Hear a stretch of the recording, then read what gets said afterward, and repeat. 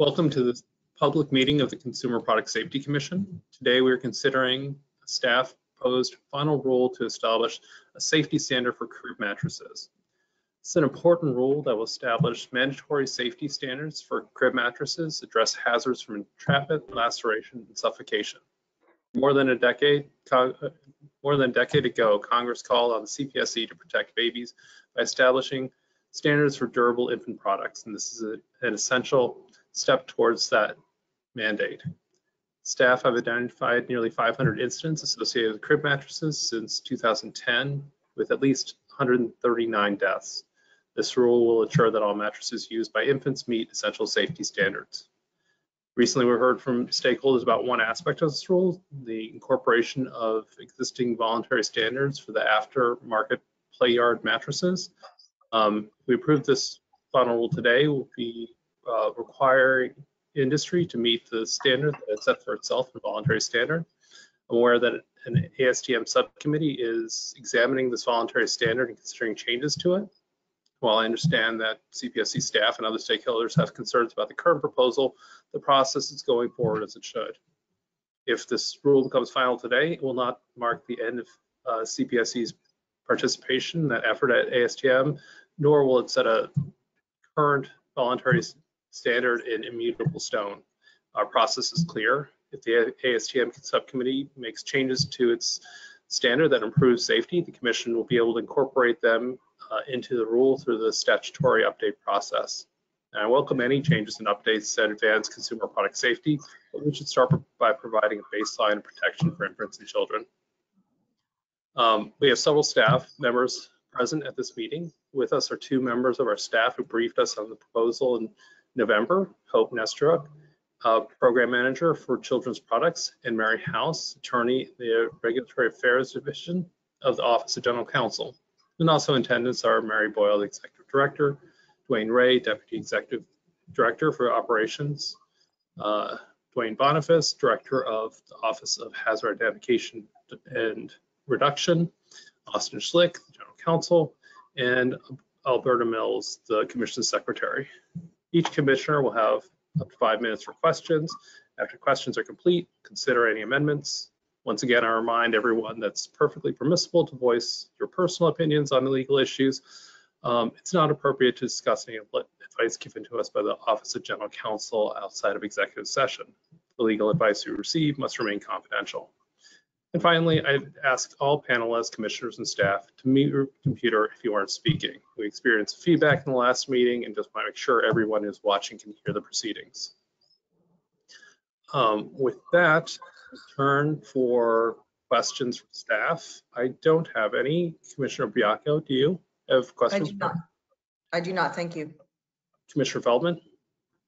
I do not have any questions, Mr. Chairman. I did, for the record, want to state I received a letter last night from Alan Shom, who is representing Dream on Me, an industry stakeholder in this space.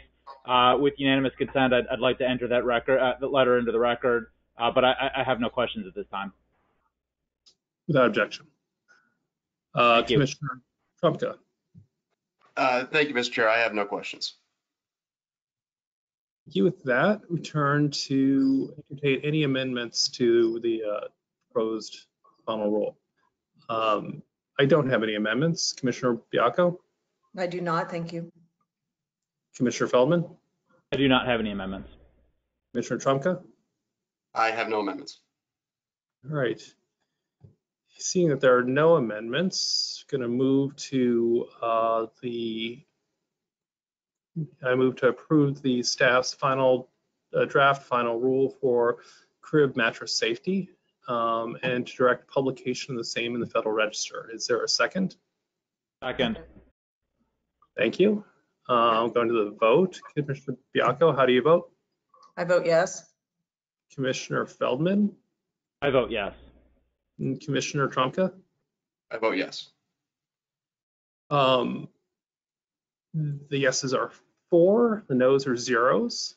The motion to approve the draft final rule for crib mattress passes. The final draft rule has been approved and shall be published. Oh, I'm sorry. I realize that I didn't vote. So I should say I voted yes too, which is why I counted myself ahead of myself. So I vote yes, 4 yeses, 0 no's. The motion to, which honestly, you could have approved it without me, but I do want to vote on this as well. The motion to approve the staff's final draft final rule for crib mattresses passes. The draft final rule has been approved and shall be published in the final register. Now I just want to give everybody 10 minutes per commissioner for any closing remarks. I'll just take a couple minutes and just say thank you to everybody, commissioners and staff. I'm really pleased that we completed this rule today. Crib mattresses are a long-lasting product that families use and reuse for many years on end. And a rule governing their safety is long overdue. With this vote, we're ensuring the standards governing the safety of these durable infant products will keep up with the times. Babies shouldn't face hazards in their cribs. That place should be the safest for them. And play yard should remain safe, whether a parent uses the mattresses sold or the ones that buy in the aftermarket. And today's rule is an essential step forward. And I look forward to working with everybody going forward to keep this as strong as possible. I do want to thank Joyce Davis, the president, for keeping babies safe. Joyce's petition was the impetus for this rule, and her dedicated advocacy on behalf of her son, Garrett, is inspirational. And always, again, I want to thank all the staff for their work and for the commissioners for working together. With that, Commissioner Biacco, if you have a statement. Yes, thank you.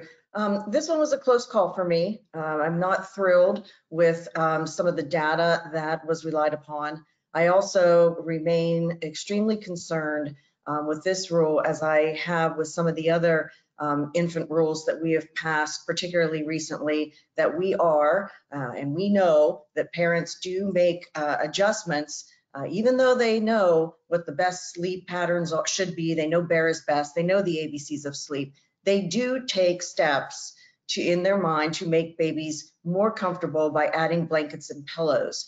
And those things in a play yard or in a crib, as we all know, increase the risk of harm. And so I do hesitate and worry that some of the rules that we passed, including this one, do push parents into making decisions about their children that are not necessarily in their best interest.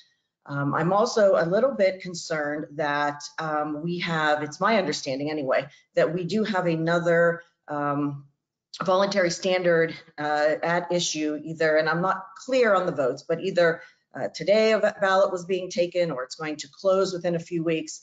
And I voiced concern that maybe we should wait on that. But having thought about it, I hope that the voluntary standards organizations start picking up the pace. A lot of the things that this particular commission has addressed recently have been around for way too long. And I think the voluntary standards organizations, they do a lot of great work, but I would encourage them to get these updates and get these voluntary standards in place sooner rather than later.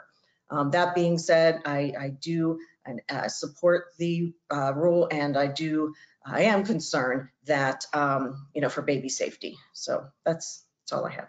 Thank you. Thank you, Commissioner Biacco. I do agree. Bear is best, and we need to get that message out there. We need to figure out how to do that best. And so thank you. Commissioner Feldman. Thank you, Mr. Chairman. I want to take a moment just to thank staff and my fellow commissioners for everybody's hard work on the rule today. I think this is an example of the 104 process working as it should, put a standard that is strong and addresses the safety issues with a durable